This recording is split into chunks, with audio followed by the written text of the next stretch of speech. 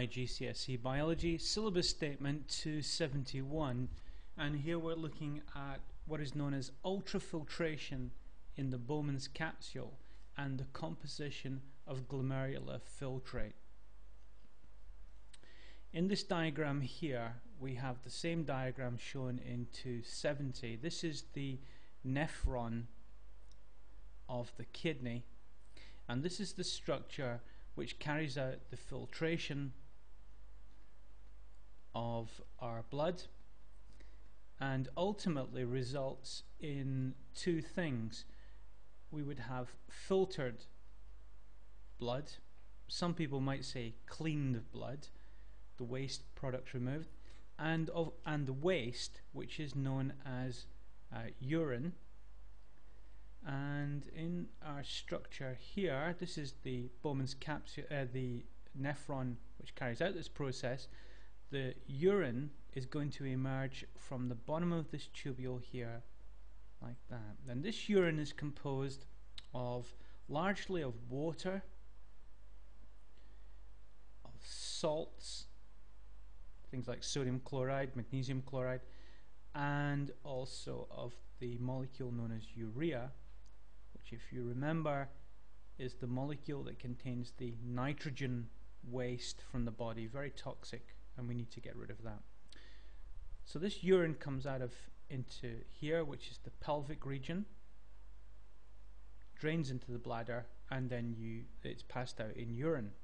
So how is this urine actually formed? The first process occurs back here at the beginning of the nephron structure, which you'll recall that this structure here is known as the Bowman's capsule, and this is where the filtration process begins. It's known as ultrafiltration, the filtration of molecules.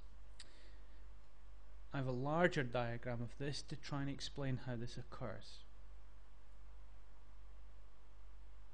So the filtration of blood begins with blood arriving in the kidney, in the nephron, in this blood vessel near, known as the afferent arteriole. So here blood is coming in, and this blood is under high pressure. It's come from an artery.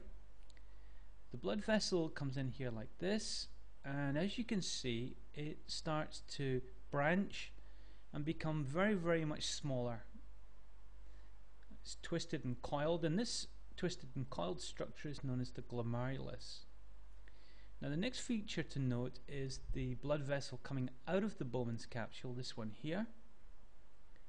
And notice that the diameter of this blood vessel here is smaller.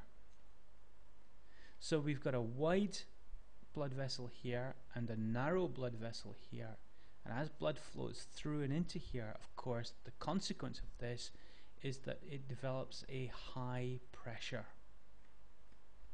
So the blood pressure increases in the glomerulus. Now the consequence of this is that the high pressure forces the liquid within blood, which of course you will know as plasma, and plasma contains all the components which are dissolved in blood. For instance, this would include water as the solvent, salts, amino acids, and glucose, and of course urea. So these are all forced out of the blood vessel and into this space here, which is the inside of the Bowman's capsule. When the plasma is forced into the Bowman's capsule, we change the name of this and we call this filtrate, and because it's in the glomerulus, we call this glomerular filtrate. And this contains, as I said, water, salts, amino acids, glucose, and urea.